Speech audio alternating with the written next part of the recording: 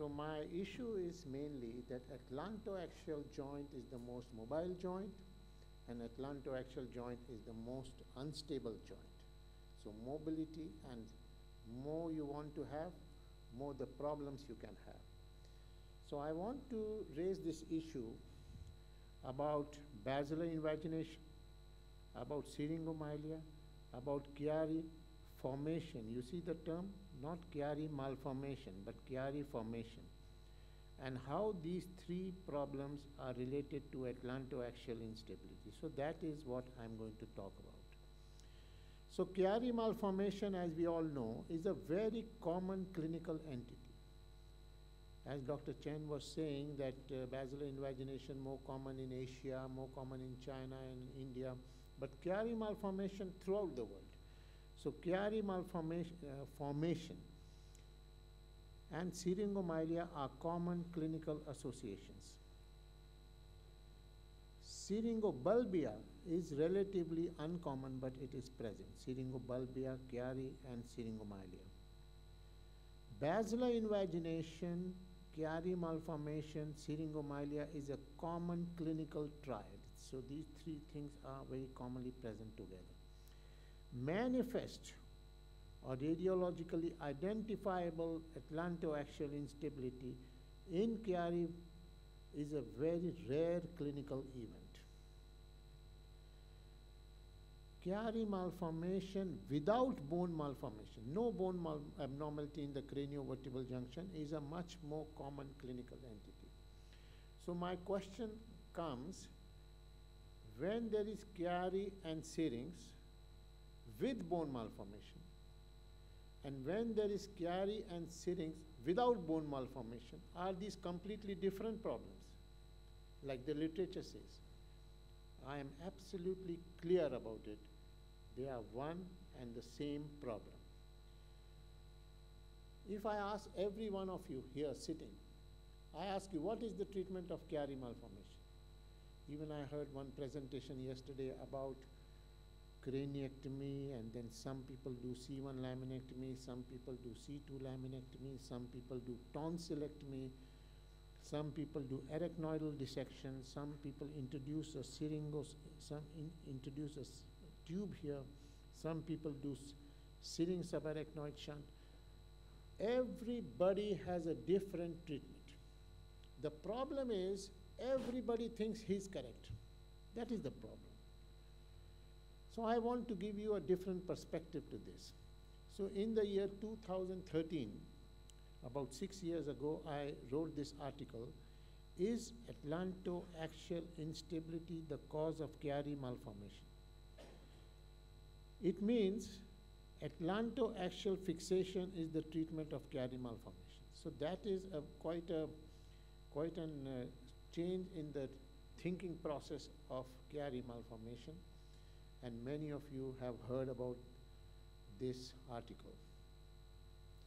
Another thing is Chiari a formation or is it a malformation? Is it good for the patient or is it bad for the patient? Is it pathological problem or is it a divine intervention which protects the neural structures? Another, as I mentioned earlier, I want to introduce to you another dramatic concept of central or axial atlantoaxial instability, which completely changes the thought process of craniovertebral junction anomalies. In 1998, somebody was just now asking me, in 1998, I wrote this article. This article is quite a heavily cited article, more than 380 citations. In 1998, 20 years ago, my concept was that basilar invagination is associated with fixed atlantoaxial instability, fixed. Very important. So because the anomaly is fixed, decompression was the treatment. In 1998, I divided basilar invagination into two groups. In one group, the odontoid process goes up, and in the second group, tonsil comes down. So we recommended 20 years ago that these patients need transoral decompression. These patients need foramen magnum decompression. Anomaly is fixed, decompression is the treatment. So that was the concept 20 years ago. We also said for the first time that for Chiari malformation, there is no need to open the dura. Some people do not open the dura, some people open the dura, some people open the arachnoids. So there are n number of treatments. Then comes this entity. When we started maneuvering or manipulating the joint, we realized that there are some cases in 2004. Now, in 2004, I introduced new classification, Group A and Group B. Group A, where I could distract the facet and reduce the dislocation. In 2004, we divided basilar invagination into two groups, one which was unstable and can be reduced, and one which was not, which was stable and irreducible. So this classification in 2002, Group A and Group B. So for Group A, we described that you can distract and reduce the basilar invagination. Group A, we described that you can do craniovertebral junction realignment. And this was the concept that we introduced, that in these cases, there is listhesis of C1 over C2, distract and reduce the listhesis. That was the treatment that we described.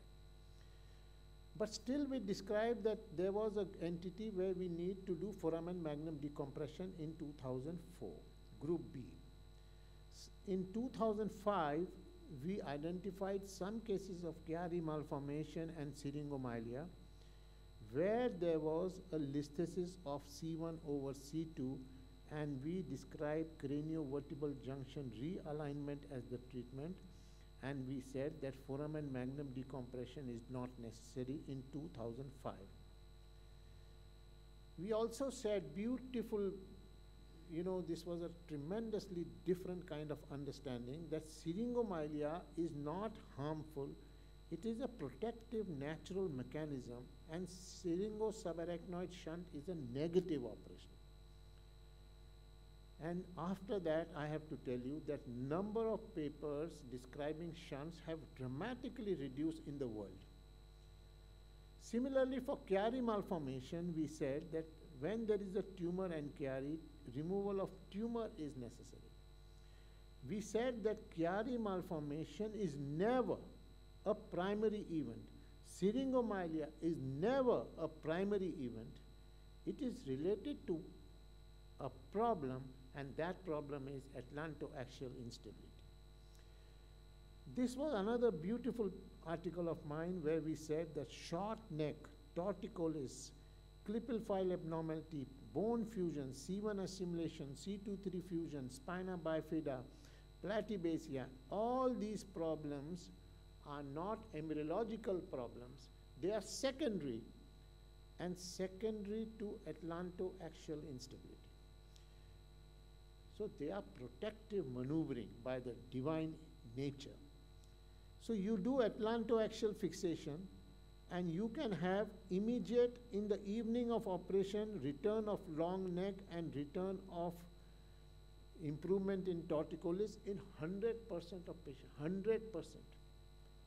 So there is no need to do special maneuvering for the atlantoaxial joint, for the torticollis. Atlantoaxial instability is the cause, and all other things, musculoskeletal abnormalities, bone fusions, bone deformations, are secondary protective maneuvering. We also introduced a new term called external syringomyelia. You see, there is extra water in the spinal canal, extra water in the cranial fossa, and it was identified that the posterior fossa is not tight and decompression is not necessary in Chiari malformation.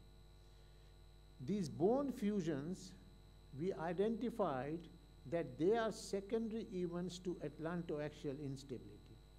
As I mentioned earlier, Bifid arch of atlas is a dynamic process, and it moves on flexion and extension is a protection. So what happens is atlantoaxial instability happens, and lot of natural things happen that protect the spine and spinal cord. So we have mentioned about all these things about natural protection of bifid, and how bifid is not like spina bifida, which is a problem, but this bifid is a protection. Similarly, we said bone fusions are not a problem, but they are protection. If you see the literature, entire literature for last 50 years, these are the parameters to describe instability. One is this, one is atlantodental interval problem, and one is that we had described in 2004, this facetal listhesis. Then we changed this classification, and we introduced a new classification on the basis of facetal alignment. So carefully see these slides, please. I want you to see these slides carefully.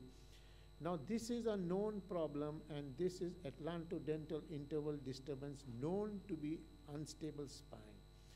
This is a facet of C1 is over the facet of C2. This is known to be abnormal, and this is an indicator for stabilization. So this I termed as group 1 atlantoaxial instability.